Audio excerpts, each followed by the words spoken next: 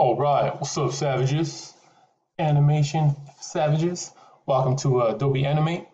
So Adobe Animate, some of you may know, used to be known as Flash, but Flash is no longer supported, unfortunately.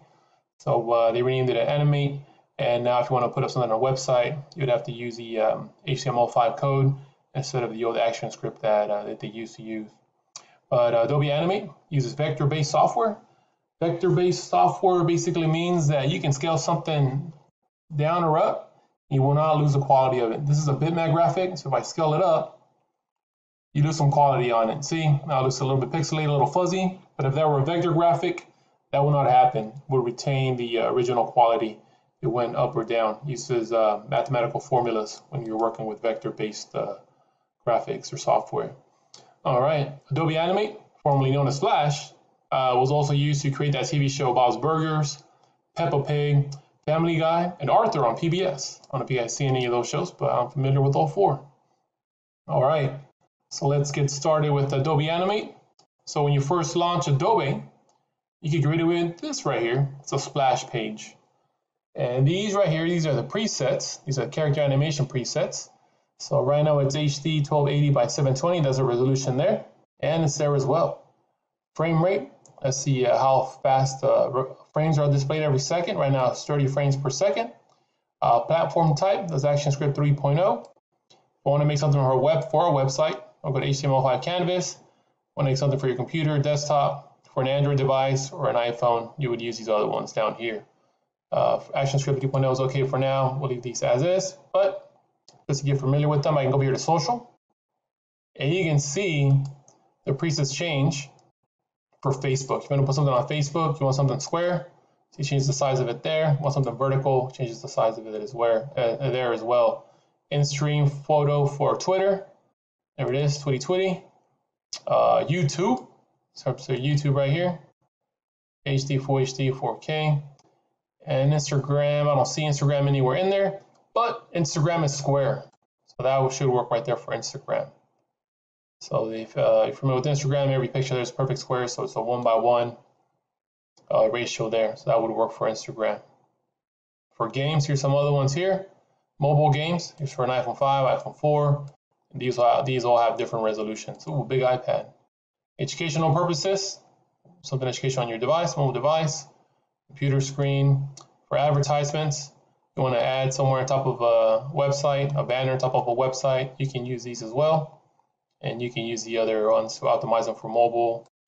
These are also for web. Advanced, I'm not too familiar with these over here.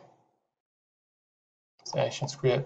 So usually I just stay with character animation, HD right here. That's the one I'm fine with, HD quality, that's cool.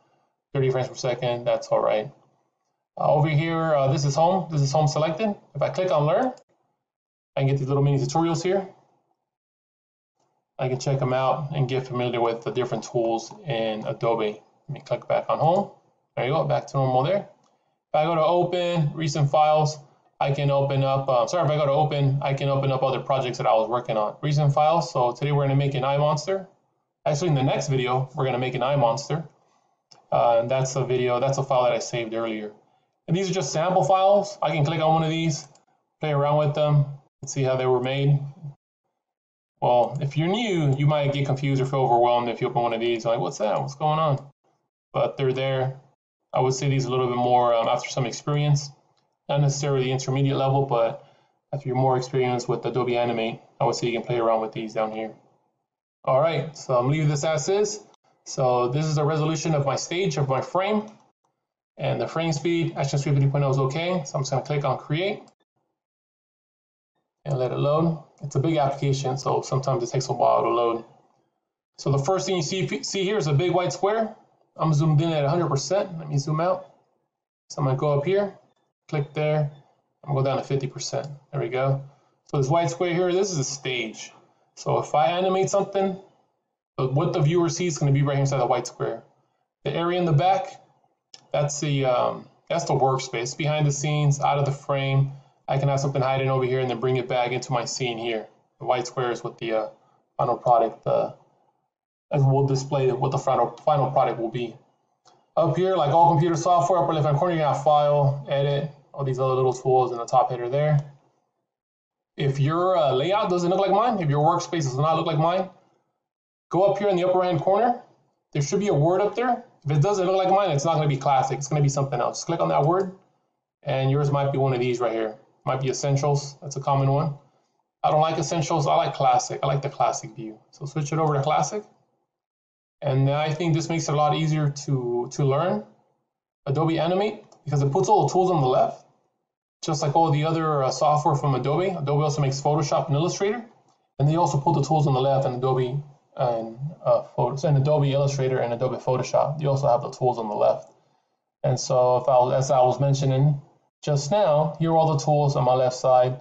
They're actually cut up like different brackets. So you can see here there's a bracket there. These are my selection tools. And then you got these here for creating. And you got some extra ones here. Here's a bone if you want to create an armature for rigging. Fill in the whole thing.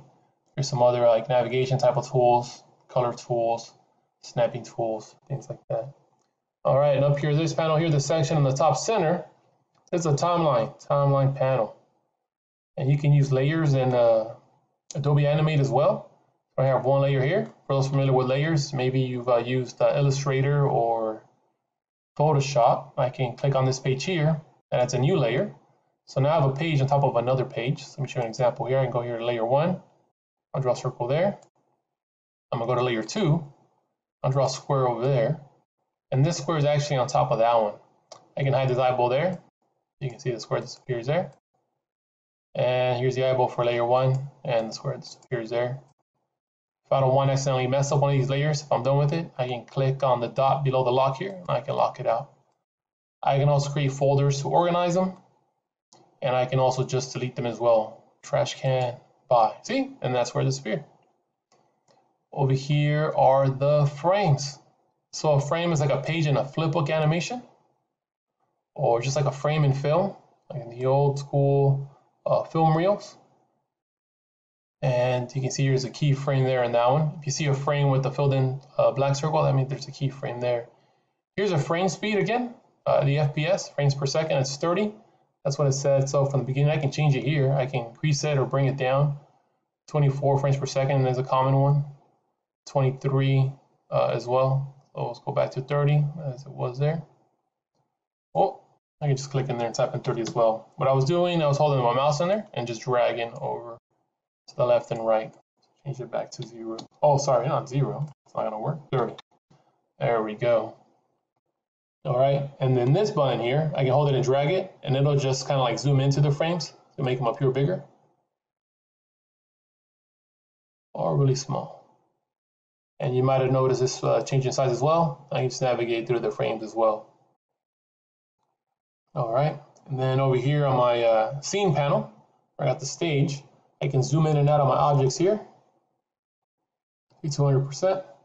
If I spin the wheel, it's not going to zoom in or out. It's just going to pan up and down. You can see this one going up and down here.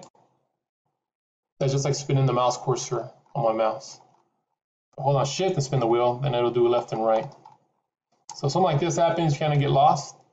Click on this target site right here, and it'll center it. There we go, bam. I'm just go back to the 50. I can type it in there as well. I can select that as well. Over here is a properties panel. Depending on what is selected, it'll display something different here. So right now it's displaying the properties for the stage here. See there's a stage right there. I can change the color of the stage. You got a green stage, purple stage, blue stage. I can play around there. And just leave it as is. And it looks like now it's selected the rectangle tool. And you go over here to selection tool here, click on selection. And I'm gonna click on this circle here. There you go. And then these are the properties for that shape right there. Gives me the size of it, right there. Sorry, that's the location of it, the position. Here's the size. Fill and stroke. Fill, that's the color of the inside. And right now, this shape actually has two parts. It has a circle on the inside and the ring on the outside. It's only giving me information for the part on the inside. So I gotta double click it. There we go. So now I got the outline, that perimeter, that border outside of it. Now that's also highlighted. So now it's giving me information for both. And there's a color there for the perimeter there. The stroke, that would be this. That's the outline right there. I can increase this here, hold down the left mouse button and drag it over, make it thicker. and do that. I can also change the style of the stroke and click in here and go with the dotted one. Oh, it's too thick. Let's see. I guess we'll go back to this one.